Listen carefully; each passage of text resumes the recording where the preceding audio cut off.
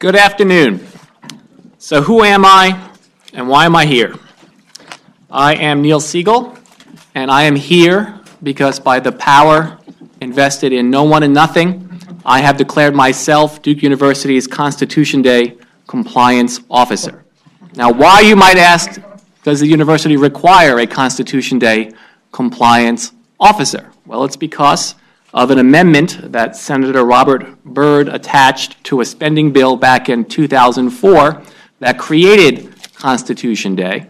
And this statute provides that every educational institution that receives federal funds shall hold an educational program on the Constitution on Constitution Day, and further provides that September 17th shall be that day, the day in which the framers in Philadelphia in that hot summer of 1787 signed the document that they had produced.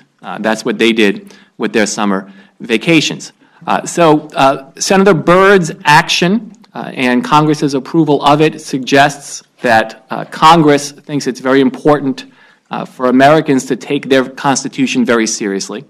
And I thought that it might be informative and maybe fun to ask the question whether Congress itself takes the Constitution seriously, both historically and today. What does it mean to take the Constitution seriously?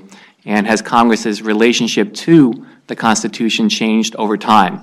I have with me two people who are very well qualified to address this question. My colleague Chris Schrader here at Duke Law School and our friend Michael Gerhardt at UNC Law School. Both are prominent constitutional scholars and both have extensive experience working in the Senate, including on the Senate Judiciary Committee. We'll begin with Professor Schrader. We'll turn to Professor Gerhardt.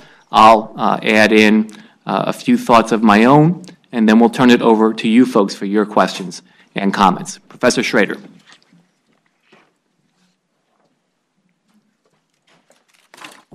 Thank you, Neil. I'm going to stand up just because I've been sitting all morning. I suppose on Constitution Day, ordained by the Congress, it's totally fair to turn the lens around and ask of the Congress whether or not they should be having a Constitution Day to educate themselves about the document. I think there is a popular perception that the Constitution is honored when it's useful to be honored and ignored when it's useful to be ignored by members of Congress at different points in time. Let me give you just three perspectives or approaches that I think you can see members of Congress taking towards the Constitution. And I'm going to focus on the member level instead of the institutional level, but the institutional responses are something we could well discuss as the hour continues. So to state the obvious, members of Congress aren't judges. Probably, thank God for that, many of them aren't even lawyers, which wouldn't disqualify you from being a Supreme Court justice, but would disqualify you from being lower court judges in many states. So maybe we're better off if the members of Congress are not spending a whole lot of time worrying about something about which they haven't thought very hard or consistently. But as I've looked at members' behavior, again, three different approaches I think you can see if you watch members of Congress when they're engaging constitutional issues. I'll illustrate one by giving you a story of an early experience of mine when I was working in the Office of Legal Counsel in the Department of Justice in the Clinton administration. And early on, I went to a meeting of representatives of about 15 different agencies or branches of the Executive Office of the President to discuss how to implement a piece of legislation. Prior to the meeting, three options have been circulated as to different regulatory approaches the lead agency might take towards this, implementing this law. And we at the Office of Legal Counsel take it as one of our jobs to analyze both the constitutionality and the statutory legality of regulatory proposals. And we had come to the conclusion that two of the proposals that were being advanced were illegal. That is, they weren't consistent with the statute, and one of them was probably also unconstitutional. I went to this meeting. It was chaired by a very senior member of the Office of Management and Budget. He went around the table asking for input from the participants, and he got various views on which of the three options were superior. By the time it got to me, I was about in the middle of the group. It was apparent that one option was going to be greatly preferred, perhaps nearly unanimously preferred with a dissent or two. And one option was going to be thought to be woefully inferior. And then there was a third option in the middle that was kind of the Goldilocks option. And my remarks were limited, I didn't address the policy merits of one proposal or another at all. I just explained why, in the view of the people at the Office of Legal Counsel of the Department of Justice, the most favored option and the middle option were illegal, and the most favored option was unconstitutional. At this point, I thought, end of meeting. I've just blown up this meeting because there's nothing more to discuss. It was completely apparent that the third option wasn't preferred by anybody, and we needed to go back to the drawing board. The senior official from the Office of Management and Budget said to me, thank you for those remarks, Mr. Schrader. We'll take them under consideration, and then turned to the person next to me and asked what their policy preferences were for the three options. So lawyers think that legality and especially constitutionality ought to be side constraints on policy. If it's across the constitutional line, end of discussion. The policy options have to all be developed within the sphere of discretion that meet constitutional and statutory tests.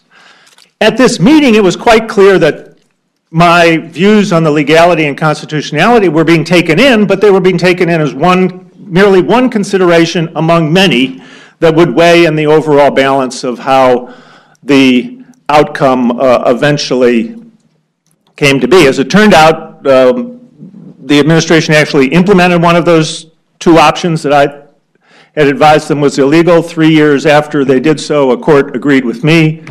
They might have disagreed, but in this case, they did agree. I think that's an illustration of the way lots of members from time to time view constitutional claims or objections that are being made about legislation that's pending. It's one of a number of considerations. They're not ignoring it, but they don't treat it as a side constraint to their discussion, but rather a factor that flows into a kind of all things considered judgment about whether something is worth going ahead or not. There may be some perfectly good explanations for this. As they say, people in Congress are not, they do not tend to be constitutional experts. Many of them aren't law trained at all. The constitutional questions that are frequently raised are tough. People can disagree.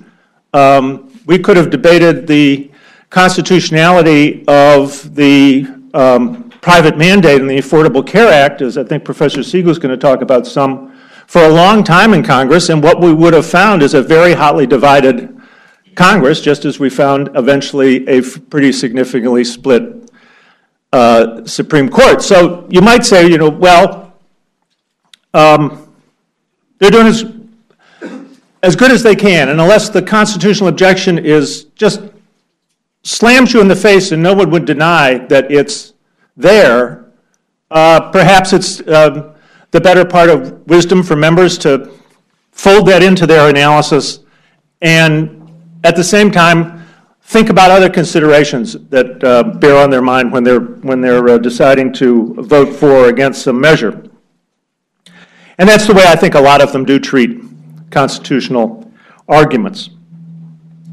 There's a second perspective that is different from this one, and this is when you have a suspicion listening to somebody raising a constitutional claim that the claim is self-serving and opportunistically formulated. It's always wonderful to have a policy proposal, or let's take opposing a policy proposal, not only to think it's a bad idea, but to be able to claim that it's unconstitutional as well. Or on the other hand, to have a policy idea of your own and assert that you have to pass it this way because anything else would be unconstitutional. And there's a suspicion that people have, and rightly so, given the degree of skepticism we have about members of Congress, which is coming first. Are you making up your policy mind first and then constructing a constitutional argument to defend it, or vice versa? I'll give you an example. Last year, the Majority Leader of the Senate, through a parliamentary maneuver, changed the filibuster rule as it applies to judicial nominations, so that now a filibuster on a nomination of an appellate court judge only takes 51 votes to defeat, or to call for cloture so that the debate ends, whereas on legislation, 60 votes are required. This has sometimes been referred to as the nuclear option available to the Senate to change the filibuster rule through a parliamentary maneuver, and it was called the nuclear option because people who were opposed to it said it will destroy the Senate. The Senate will become paralyzed, and vitriol and recriminations by the people who are being denied minority rights in the Senate by having their filibuster protection winnowed down as it applies to judges. Well, the nuclear option was not an invention of Harry Reid. It was actually much discussed by a Republican-controlled Senate when George Bush was president, when the advocates of it at that time regularly referred to it as the constitutional option. And they referred to it as a constitutional option because they had a constitutional argument that the Constitution requires the Senate to take a vote on anybody the president nominates for the judiciary, so that a filibuster rule which would prevent an up or down vote on the nominee was unconstitutional. That was the constitutional argument. The Republicans controlled Senate for reasons that aren't important today, decided not to go ahead with the nuclear option, and therefore it was still a debating point between the two parties when the Majority Leader exercised his authority to arrange for the parliamentary maneuver just last year. As the maneuvering was occurring in the democratically controlled Senate, you might have thought that Republican members who thought that this was constitutionally required would be storming down to the floor of the Senate to applaud the measure that Harry Reid was about to impose on them, because finally we were bringing Senate procedure in compliance with their views of the Constitution. You did not hear such claims of support from Republican senators who 8 years earlier had defended the maneuver on the basis of constitutional mandate. Don't know, I won't go into the full story behind why Senator Reid made this maneuver now, but it's occasions like that is to say people wrap positions that they support in the flag or in the Constitution when it's to their benefit of doing so, but are relatively silent when you would think if they were being consistent and principled, they should be just as supportive or laudatory of the action when the shoe is on the other foot. That makes people somewhat suspicious of what's the cart and what's the horse when members are raising constitutional issues. So the third approach, the third perspective that you can see in Congress is just the flip of that. I think it's fair to say that members do take the Constitution seriously from time to time and are very concerned about the metes and bounds of constitutional controls. War powers debates come up all the time on the floor of the Senate and the House. And again, it is hard to distinguish between the self-serving constitutional argument, you're against the president's action ramping up the bombing efforts against ISIS, and so one of the arguments you make is it's beyond his constitutional authority to do that unless he gets a vote. You're for the president's initiative, you're much more inclined to link that approval of the action with a constitutional argument that supports it. But the fact that it's hard to distinguish the two postures doesn't mean, I think, that the sincerely held commitment to constitutional views doesn't exist. Ron Wyden, the senator from Oregon, has been concerned for years about, on the basis of background intelligence briefings that he could not disclose in public, that the NSA was exceeding constitutional and statutory authorities in the surveillance that it has been undertaking, and that some of which have been revealed by Ed Snowden and The Guardian and The Washington Post in lots of releases since Mr. Snowden stole a lot of classified documents from the NSA. Senator Wyden was beating the drums in the background with the administration for several years during a period of time when he couldn't make any political mileage out of it because he couldn't disclose it in public. And he was terribly frustrated by his lack of getting any attention in the executive branch as long as the information had not been made public. I think, I can't show you dispositive evidence of this, but I think that Senator Wyden had a sincerely held view of what the Fourth Amendment requires that he saw being transgressed by the NSA programs. Now, it's also true, and again, another illustration of the reason why it's difficult to distinguish these second and third cases, then Ron Wyden, I think, would object to the overreach of the NSA, even if it weren't unconstitutional. He is more of a civil libertarian than the data gatherers in the National Security Agency, and he wants more personal protections provided to our personal data and our communications, whether or not the Constitution goes that far. So these second and third cases are difficult to distinguish, and in general, the reason is that, well, I'll put it the other way around. You have a difficult time finding occasions in which a member of Congress will stand up and state a constitutional view that stands in the way of something that he or she would otherwise want to do. Almost all of the statements you will hear from members, those two things will be in congruence, their policy preferences and their constitutional arguments. One reason for that, and the point on which I will conclude, is not only aren't members judges, but the Congress isn't a court. So members get to pick and choose when they articulate views on lots of issues. And I suppose it's a part of human nature. If it runs against your self-interest in terms of your policy preferences to state that you think the Constitution prevents this policy preference from being implemented, you're less inclined to hear that speech than you are a speech in which the member is embracing the Constitution and saying that the policy that he or she is opposing either thwarts is constitutionally impermissible if they're opposing it, or is constitutionally permissible if they are supporting it. So the two cases are difficult to tear apart, these second and third cases. But I think at a member basis, they do exist. And it's important, I think, when you're looking at individual members of Congress and their behavior with respect to constitutional arguments, to keep that in mind. Thank you, Professor Schrader. We'll hear now from Professor Gerhardt.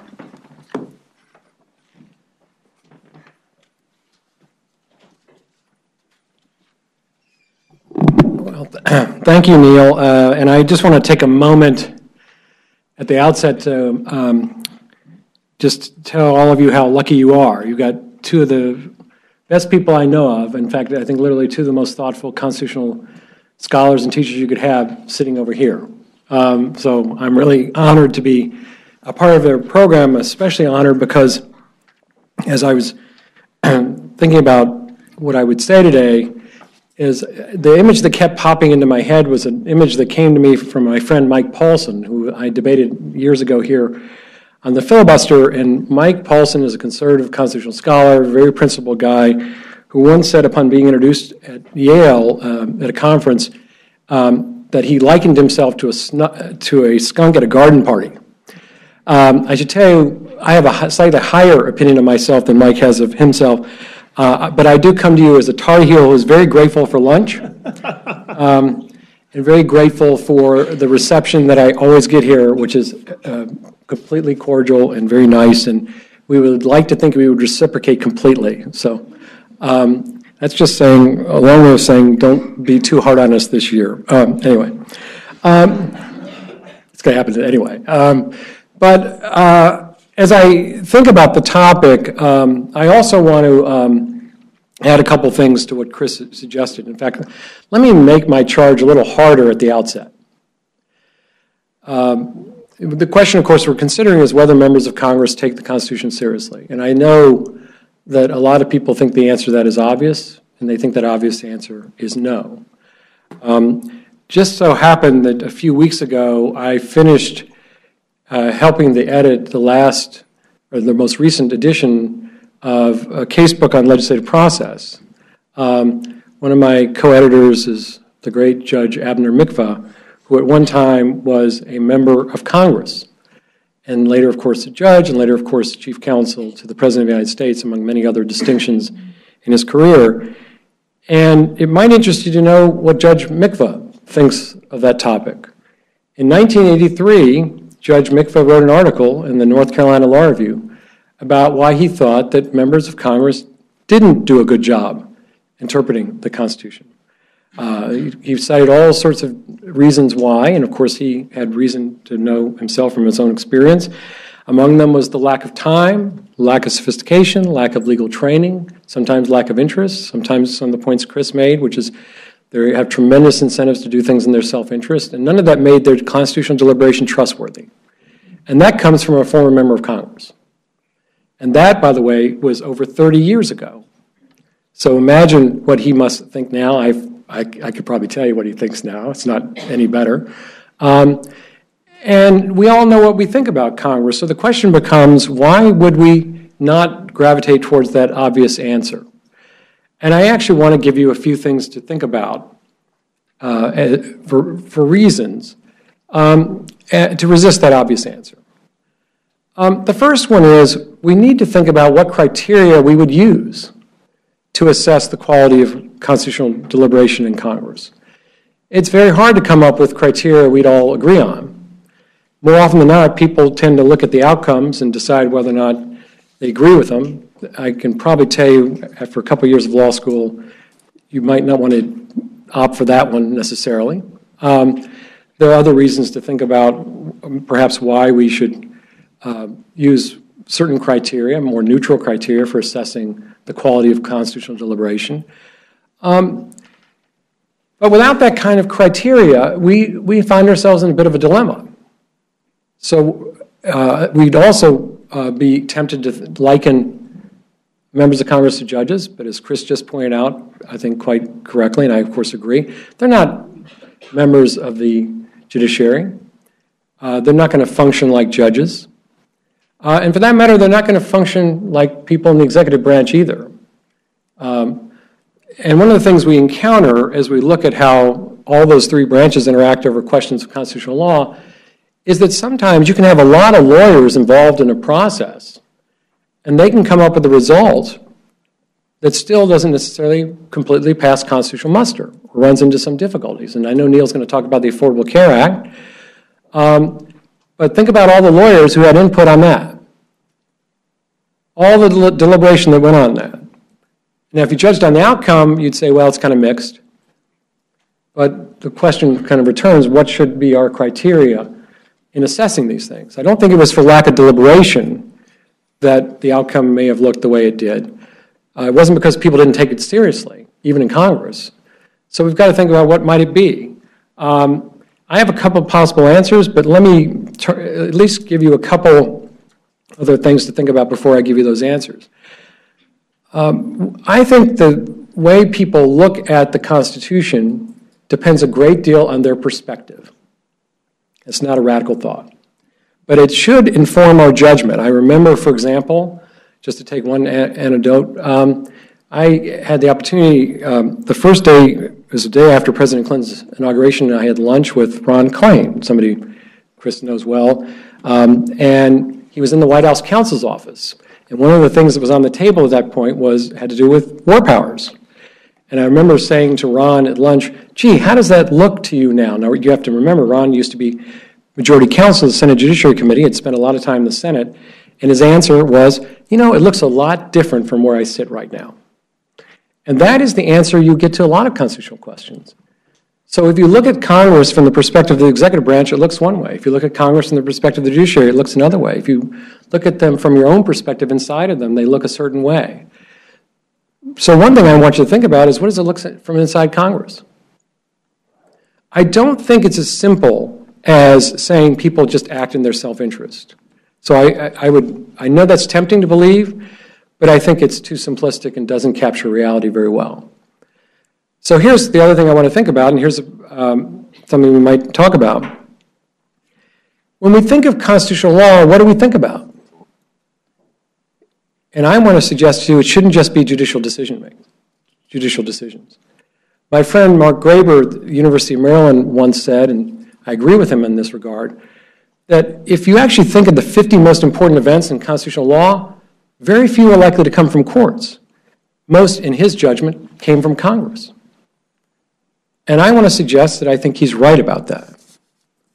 So when the court sometimes makes decisions, the ones that sometimes have the most lasting significance are the ones that uphold what Congress does. So what does that tell us? But think about things like the National Bank, Social Security, Medicare, the Great Society, the 1964 Civil Rights Act, the 1965 Voting Rights Act, of course, the Affordable Care Act. There are a lot of pieces of legislation that have gone through Congress that literally have shaped our constitutional world.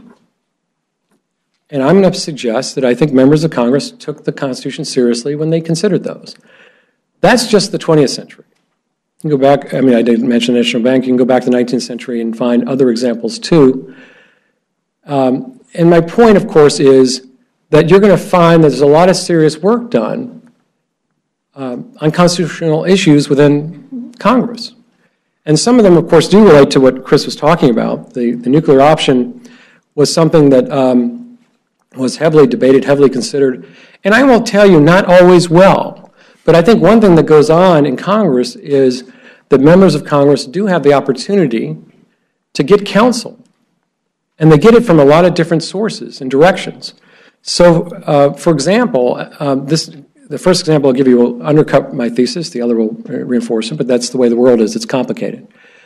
So I remember when I was testifying on the constitutionality of the nuclear option several years ago in front of the Rules Committee, there was one point in which, and at that point I should tell you I was the only Democratic witness, which, by the way, is how I often find myself in Congress. It's a lonely job, somebody's got to do it. And on the panel was a friend of mine named John Eastman, former Justice Thomas clerk, very conservative. And John was talking about how unconstitutional it was. By the way, he was quite quiet later after the nuclear option was triggered. But one of the things that John talked about was how in the Senate there was a rule, there was something called majority rule. And one of the things about majority rule, he said, is you can actually petition things out of a committee in the Senate by majority vote onto the floor. So in other words, majority controls everything. It's not true that things can die in committee. Majorities can get them out of there. And at that moment, I thought to myself, I don't think that's right. And then Christopher Dodd was heading up the hearing, and he said, he turned around to people in the committee, which included Trent Lott, Bill Frist, among others, actually included 5 majority leaders. And he said, so what is the rule in the Senate? And the remarkable thing is not a single one of them knew. They had spent years and years in the Senate, and they didn't know the answer. I don't necessarily knock them too much for that because they were willing to ask the question. They were willing to acknowledge they didn't know the answer, which, by the way, is a great thing for a lawyer to be able to do. If you say, gee, I need information, help me find it. The answer is actually it's unanimous consent, which is different than majority rule. And so, but the point is both that they acknowledged some ignorance and they actually were willing to look for an answer. And then they were willing to live with that answer under those circumstances. Another quick story I'll tell you, which tries to illustrate, at least in an anecdotal way, the extent to which members sometimes really do take the Constitution seriously. So now we're talking about something a little earlier. We go back to the Line-Item Veto Act, 1997. And in that circumstance, Congress obviously passed it, and there were a lot of people who favored its constitutionality. President Clinton signed it into law. As fate would have it, I testified against it. And because of that, won the undying affection of somebody named Daniel Patrick Moynihan. And so every time there was a development that related to the Line-Item Veto Act, I'd get a call from Daniel Patrick Moynihan, Senator, no matter what I was doing. And I remember I was in Cleveland at this point, the dean of a law school. I was literally about to give a speech at the City Club in Cleveland, which is a very special place. And somebody comes rushing up to me in the back and says, "You got to take this phone call. It's emergency." And I'm, "Okay, what is it?" "It's Senator Moynihan, and he wants to tell you what the Supreme Court just did in this case." So I had to literally delay. Somehow he found me, and I literally go back. And he, of course, took the Constitution seriously. I tell you, he wasn't a lawyer. Was a very thoughtful guy.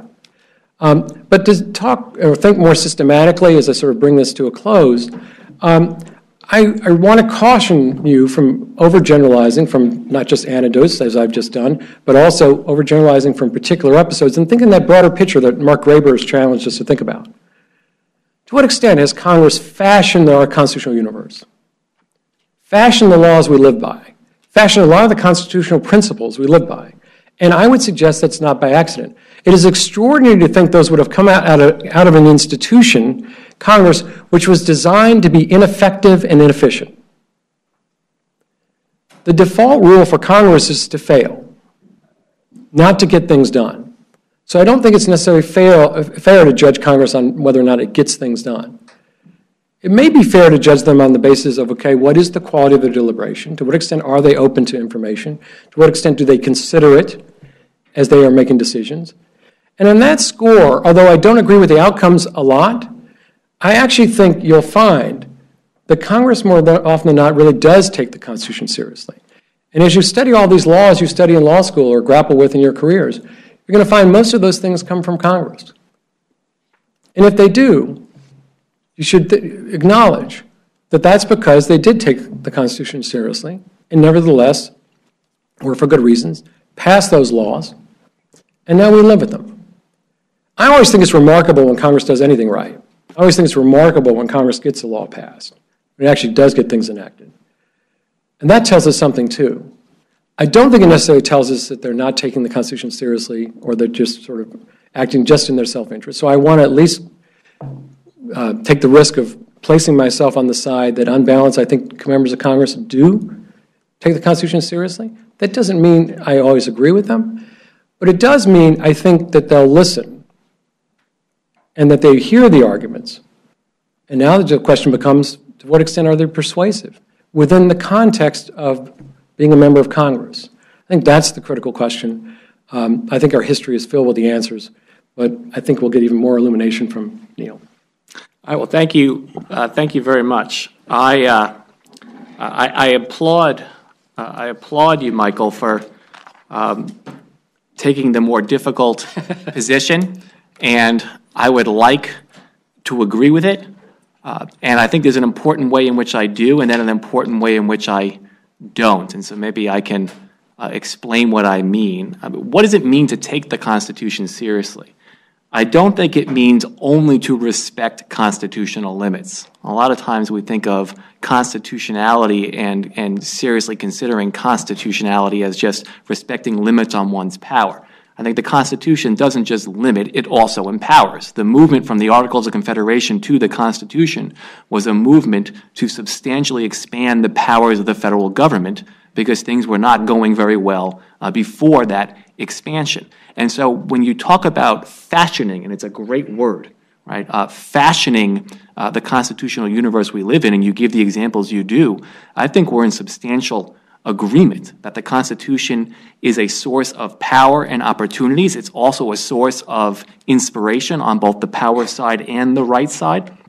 And I think we're in substantial agreement that the Congress that passes the Civil Rights Act of 1964 is not just trying to achieve a policy objective. It's an act of legislative constitutionalism. And it's a transformational statute that makes the promise of Brown begin to be somewhat real. So I think we're in agreement with that. But when it comes to the limit side, I think to take the Constitution seriously is also a question of limits.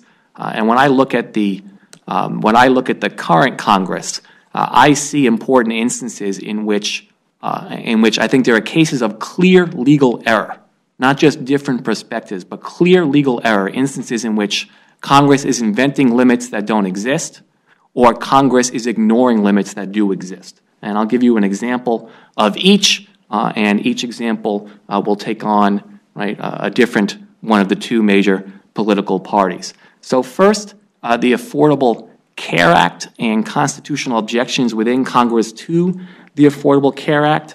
There were actually a couple of constitutional points of order that Republican senators raised to the Affordable Care Act, and what do you know, they were straight party line votes. Right? All the Republicans thought not just that this bill was unwise, but that it was unconstitutional, and all the Democrats thought it was not only wise, it was also constitutional. And none of the Republican senators seemed to feel the obligation to explain what had changed so radically in a decade. I mean, where did this idea of an individual mandate come from? It came from conservative think tanks and Republican members of Congress a decade and a half earlier who proposed an individual mandate as an alternative to the Clinton health care plan. So the only consistency over time has been opposing Democratic proposals to reform health care. And the mandate went from being preferred to being not only unwise, but an unprecedented assault on the constitutional structure. Now, people change their minds. I have views about constitutionality that are not the same that they used to be. That's a possibility that we ought to seriously consider. But no one felt any obligation to explain what accounted for the change in constitutional perspective over time. And what is more, this is what Senator Ensign said when he raised the constitutional point of order. And he argued that he did it because he thought that the bill violated Congress's enumerated powers and the Fifth Amendment takings clause of the Constitution. So he raised a takings clause problem and then didn't subsequently articulate what the takings clause problem was. And this is what he said. He says, anything we have ever done, somebody actually had to have an action before we could tax or regulate it. In this case, if you choose to not do something, in other words, if you choose not to get health insurance, this bill will actually tax you. It will act as an onerous tax. So for the first time in the history of the U.S., this bill will do something the federal government has never done before. And what I would suggest is that that is clear legal error. That is something about which reasonable people can't disagree. Now, what are you talking about, Siegel? You're intolerant. Didn't we just have this great national debate over the mandate? And we had a great national debate over the mandate about whether it falls within the scope of the Commerce Clause and whether Congress can require you under the Commerce Clause to buy a product from a third party that you don't want. There was no great national debate over whether Congress can do this under the tax power. The debate was whether or not this was, in fact, a tax. The Constitution expressly contemplates taxes on inactivity. They're called capitation taxes, head taxes, taxes on you by virtue of your existence. There is no plausible constitutional argument that Congress may not tax inactivity, which is why the objection the Chief Justice had to the mandate under the Commerce Clause was not one he had under the tax power, and it's why the four conservative justices in dissent at NFIB didn't disagree with him about the tax power on that ground. So that's an example in which it seems to me that if you were taking the Constitution seriously, you'd want to account for why your view had changed so radically over time, if in fact it did, and what kinds of arguments are plausible to make about the law and what kinds of arguments are implausible. And if it's a case of clear legal error and your constitutional objections are entirely consistent with your policy preferences and your ideological interests, it seems to me the fact that they're willing to hear the argument or entertain the perspective doesn't suggest that members are taking the Constitution seriously at all. Okay, what about on the other side? And this is more recent. Remember back in March of 2011, and you had the budget impasse and the government shutdown, and you had federal employees losing salary. Well, there were a number of senators led by Democrats, led by Barbara Boxer, who wanted politicians to feel the pain too. If they failed to get an agreement and the government shut down, it shouldn't just be federal employees. And so she proposed a bill that would withdraw the pay of the president as well as members of Congress for as long as the shutdown lasted until they got some kind of agreement going. It shouldn't just be employees who have fewer resources. This was supposed to be an incentive. It was supposed to be either a statement or a stunt, whatever it was. Well, there was a minor problem with this proposal, which passed the Senate by unanimous consent. Actually, two minor problems, or one minor problem and two provisions of the Constitution. It is blatantly, emphatically, incontrovertibly, reasonable people can't disagree about it, unconstitutional. Why? Well, this is what Article 2 says. It says, Article 2, Section 1, Clause 7, the President shall at stated times receive for his services a compensation which shall neither be increased nor diminished during the period for which he shall have been elected. This is what the 27th Amendment says. No law varying the compensation for the services of senators and representatives shall take effect until an election of representatives shall have intervened. Now, if you think there are ways to reasonably disagree that that language could be read in such a way as to bless what Senator Boxer proposed and what the Senate approved by unanimous consent, I would like to hear them. What I would tell you is that this is one of those instances, relatively rare in my view, in which the constitutional text answers the question. Now, there were principled members of Congress, Senator Leahy, who raised a constitutional objection. He talked about Article 2. He didn't mention the 27th Amendment. And what did Senator Boxer say in response? Well, she said, we're not reducing the president's salary. And Senator Leahy said, yes, you are, so you can just deny reality. We're not reducing his salary. We're just taking money from him and never giving it back. Right? That's one thing she said. Another thing she said is that this is extraordinary circumstances. And then Senator Leahy said, well, that doesn't say anything about that in the Constitution. And the third thing she said was that, well, no court has declared this unconstitutional. If the president disagrees, he can go to court, which seemed to suggest a view that the Constitution is not violated until such time as a court says it's so. And here is where I want to connect this question of whether members take the Constitution seriously to the institution of judicial review.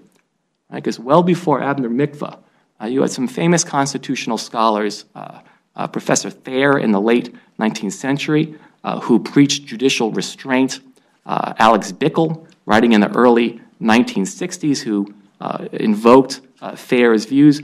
One of the less well-known costs that some scholars have associated with robust judicial review is that it has the unfortunate side effect of causing members of Congress to absolve themselves of their own constitutional scruples. That there's a division of labor, it's for us to do what we want to do, and it's for the legislature, for the courts to determine whether what we've done is constitutional. And that it corrodes the constitutional integrity of the members of the legislature as well as the people more broadly. Now, it's hard to know whether empirically that has happened. It does seem to me impressionistically that constitutional debates in Congress about the National Bank were of substantially greater quality than constitutional debates in Congress today. But there are other causes, and it may be that judicial review is still so important that this is an unfortunate side effect that we're willing to live with. I myself am no advocate of judicial restraint across the board because I don't have enough faith in the democratic process to engage in the kind of constitutional deliberation that I wish were the case. But it may very well be that we live in a world today in which we so expect the courts to decide our constitutional questions for us that you have a member of Congress suggesting, notwithstanding what seems to me to be the plain text of two parts of the Constitution, that a constitutional violation doesn't come into being until such time as a court declares it so. So let me stop there. We have some time. Do either of you want to respond to one another or to me, or do you want to just open it up for questions? All right, great. Let's hear from you folks. There's a lot we've put on the table. Yes. So for Daniel. a lot of American history, some of the most prominent Supreme Court advocates have been sitting members of Congress. I'm thinking people like Daniel Webster, Reverdy Johnson, Augustus Garland, George Horton Pepper, people like that. But I'm having trouble thinking of any recent examples. So I'm wondering if this is just like a continuing coincidence or an emerging unwritten constitutional norm. And more generally, what do you think about that development? It's a nice observation. I know Ted Cruz was SG of Texas. Did he argue cases before the court? At least one, right? I mean, it's an interesting observation. I think that I'm not sure how much I draw out of it, though. I'm disposed not to draw too many negative inferences based on many things. But I think that the nature of legal practice itself has changed. Supreme Court advocacy has changed. Now we've got firms and practices that are so focused on appellate advocacy in a way that it becomes almost a full-time job. And Webster argued over 300 cases in the Supreme Court, which is pretty extraordinary. I had gratuitously helped shape or fashion our constitutional world.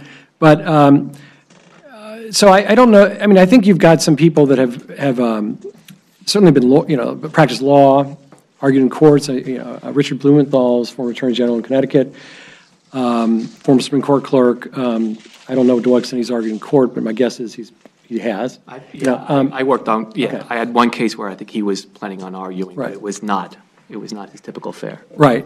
So you've got some pretty able folks, so to speak, in terms of their backgrounds. But I think that maybe the other thing that's happened to some extent is you see people kind of go into one branch and kind of, they don't tend to jump around as much, maybe. And Webster was back and forth and served Secretary of State, several administrations. I mean, the kind of things he did are, just can't be done anymore. And I think that's part of the answer. I mean, it does, one of the questions that Daniel, your observation raises for me is, what are the costs and benefits of hyper-specialization? We have a very specialized Supreme Court bar, and when you see folks, they're often state AGs who don't have a lot of experience arguing before the court, insisting that they're going to do it, it often doesn't go well. They're really not very able Supreme Court advocates. You see the justices themselves being hyper-specialized as former federal court of appeals judges, much fewer experiences elsewhere in the government, and there are benefits to that, but there are also, particularly as the law becomes more technical, but I think there are also costs. I think Neil makes a great point. I mean, one thing you may recall from the Kagan Supreme Court hearings is some of the little backlash there was, well, gee, she hadn't been a judge before, really. But if you look at American history, slightly a majority of those people appointed to the Supreme Court actually were not judges. So some came from Congress and other places. So that hyper-specialization, I think, is a phenomenon, and it's a kind of two-edged sword. Yeah. Yes. Do you think as Congress has gotten more and more partisan, there's been less respect for the Constitution? Do those two kind of go hand in hand, or? I think if you, the House actually now has a rule that the Republican majority installed in 2010 that no bill can be introduced without a constitutional authority statement accompanying it. So the sponsor of the bill has to state the basis in the Constitution that justifies the exercise of congressional authority. And if you look at the hearings of the House Judiciary Committee in this same period of time, a considerable number of them have been explicitly about constitutional issues. There is a concern, I think you've probably read about the authorization the House gave to file a lawsuit against the president for failure to faithfully execute the laws. Well, that was preceded by a series of 4 or 5 hearings by the House Judiciary Committee on that topic. What does it mean what's the obligation of the president to faithfully execute the law? Can Congress sue about it, which raises a question of constitutional standing? Now, the Democrats tended to look at these hearings as gamesmanship, and when they participated, they would spend a lot of time just emphasizing that this was yet another unjustified attack on the president. And it is an attack on the president, but again, you're back into my inability to distinguish between categories 2 and 3. There are members of the House, I think, who firmly are convinced that the president, under their understanding of what it means to faithfully execute the laws, when the president instructs the Department of Homeland Security secretary to establish a blanket policy not to initiate deportation actions against minors and children who were brought here under conditions that would have qualified for the DREAM Act protection if the DREAM Act had been enacted. Congress doesn't enact that law, so the president does it by executive action. There's a legitimate constitutional issue that's been raised. Is it being advocated for partisan political purposes? Yeah. But are people advocating it because they actually sincerely also believe that they've discovered a president who's exceeding his constitutional bounds? I believe that a considerable number of the people who are the sort of the spokesman for this position believe that. So both things are true at the same time. And the the friction's awfully high because of the partisanship. I don't think it necessarily means that the Constitution is being taken less seriously. It just means that the shouting's louder because it's the things that we read about and the issues that we notice members of Congress are arguing about tend to be the ones that also have some kind of political salience. So the press pays attention to them, the punditry pays attention to them, the cable shows pay attention to them. Terribly difficult to separate who's being insincere and just doing this because there's some political advantage to be made versus there's an old saying, it's a wonderful thing when principle and convenience come together. It's a wonderful thing when what I sincerely believe to be the case is also to my political advantage to advocate. Those things do happen, and then it's very difficult to sort out whether one motive is dominating the other. So I think the partisanship contributes more to the visibility than it does explain either some ebb and flow in quality. There are other factors happening in and around the institution of Congress that may lead you to think that as a general matter, the quality of constitutional discourse is being degraded. Things like the shrinking calendar of periods of time in which committees actually meet and the House and the Senate are actually in session. The obligations that members feel to raise money or to be back in their districts talking to their district constituents so that they can secure re-election. All those things take away from the ability of the two bodies to do any kind of deliberation on anything. I mean, people have remarked that the number of serious policy conversations about hard questions of national importance are very difficult to have in today's Congress. And the same would hold true of serious constitutional conversations. Can I just add one thing? I know well enough not to disagree with anything Chris just said. I would agree with it. But I just want to add one thing.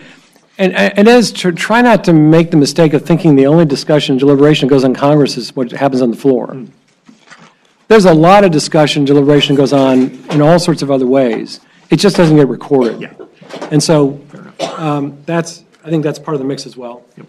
It's something I wonder, well, actually, I'd rather hear from you. Go ahead. Sort of following on to that, to what extent then can we almost look at Congress like a court? The Republicans and the Democrats take, plaintiff's side and defendant's side, and they're arguing about that. And you can put whatever constitutional arguments you want if they're going to benefit your client, your position. Some of them, of course, aren't going to pass muster in an actual court situation, and those would be the ones that we hope actually don't get enacted.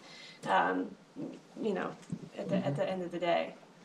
Yeah, I mean, I myself wonder about the relationship between, when you ratchet up the partisanship, and we didn't always have ideological parties. In fact, for most of the 20th century, we had non-ideological parties. You had real ideological disagreements within each of the two major parties. You had the liberal Republicans and the more conservative Republicans, and the same thing with the Democrats. The New Deal coalition was holding together conservative Southern Democrats and liberal Northern Democrats. Now we have highly ideological, partisan parties, and I wonder about what that changes. It seems to me people are more likely to acknowledge constitutional limits on what they want to achieve if maybe they're not the only ones doing that, and they don't feel like schmucks for doing it, that other people do it. And maybe if there's more ideological diversity within the parties, you might see more of that. Something else that's striking to me about Congress, and is not true of the other two branches, is that when Madison talked about the separation of powers and the checks and balances, he talked about ambition counteracting ambition, and how each branch would have its own kind of institutional esprit de corps. And what's striking is the executive, whether it's a Republican or a Democrat, the executive branch tends to stick up for the prerogatives of the executive branch, with few exceptions. And the justices and the federal courts, whether they're appointed by Republicans or Democrats, they tend to stick up for basic prerogatives of the judiciary. All non-justices believe in judicial supremacy. I don't see that at all in Congress. I see members very willing to trash their own institution, to over-argue just how limited the powers of the institution are, if they really don't like what those with more votes are about to achieve. And I wonder what causes that, and is it really, we have more of a separation of parties phenomenon than a separation of powers phenomenon, that Congress is just very different as a result? It's just one possible answer to the very valid observation that Congress doesn't stick up for its own interests. And it was put in a pithy way by George Mitchell when he was retiring from the Senate, the senator from Maine, who was one of the majority leaders during his term. He was commenting on how little respect members of the institution have for the institution itself. And he said, well, as many people have noted, one of the best arguments in favor of being elected is that the institution is lousy and I'm going to go to Washington and change it. And everybody takes that position, whether you're the incumbent or the challenger. And you attack the other person for their complicity in the institutional dysfunction that we all observe. Or you say you're the, or if you're the incumbent, you tend to attack the other person on the basis of their qualifications to do anything about it. And most campaigns get to be pretty nasty and filled with negativity to the extent to which one side is, one person's attacking, well, way Mitchell put it is, if you have a political campaign and one side's calling the other guy a rogue and that guy's calling the other person a crook, why is it any surprise that everybody thinks that Congress is filled with rogues and crooks? And no one wants to defend that. No one wants to defend the cesspool that is the Congress. So that's an explanation, I think, for why, plus what I mentioned earlier, this shrinking of the sense of obligation to pay an important part of your mission as a member of Congress is to deliberate, be a hardworking committee member, stay in town in order to solve problems. The emphasis is so much on re-election, getting back to the district to show your presence in town hall meetings, or raising the money it takes to run campaigns. There's very little internal incentive to defend the institution with most members of Congress. And so they don't. So that sounds like that phenomenon transcends the level of partisanship that a lot of people perceive today. Yeah, that's been going on for preceding this period of intense polarization that we're in. All right. Yes. So going off of that, if we've been looking at Congress as a whole, but given that one of the chambers is elected every 2 years and the other every 6, do you find that the chambers treat the Constitution differently, that maybe the Senate Judiciary Committee approaches it from a different vantage point as the House, given the dynamics of each chamber? That's a really good question, excellent question. And I'm not sure I've thought about it in those terms enough to... Top of the head, my inclination is to say no. That the differences in election cycle wouldn't necessarily... It's not immediately apparent to me how that would affect their consideration of constitutional questions. But I should have stopped first. A great question. I hadn't thought about it before in those terms. I will give it some thought. I mean, briefly, I would just say, consider the fact that with the legislative branch, there's so many more forces that are at work on it than either of the other two branches, not to mention the fact it wasn't created to be monolithic or unified. In fact, literally, it's designed to be bicameral, among other things. So it's, and I don't think we can lose sight of that in trying to figure out how to analyze what Congress does. It's, the other thing I want to map onto that that's maybe worth thinking about is consider what each member believes his or her job to be. Something to think about is what's the duty or obligation or agency function of a member of Congress? You may find that members of Congress don't agree with each other about that, but given what Chris said, it could well be that one of the things that does happen, of course, is that because of the need for substantial amounts of money to get reelected, reelection ends up perhaps occupying maybe a bigger part of their awareness than maybe it used to. But they may think, for example, my job is to just do what the constituents tell me to do. Now, you could dispute that and say, well, yeah, well, is that always in the best interest of the institution? Answer is probably not, but that's a different conception of the job. So what you may find with 535 people is hundreds of different conceptions of what their jobs are, which may also help to explain, on top of everything else Chris said, why it looks so inefficient. All right, well, I think we will leave it at that, and I want to thank you, Michael, and thank you, Chris, and thank all of you for being with us today. Happy Constitution Day.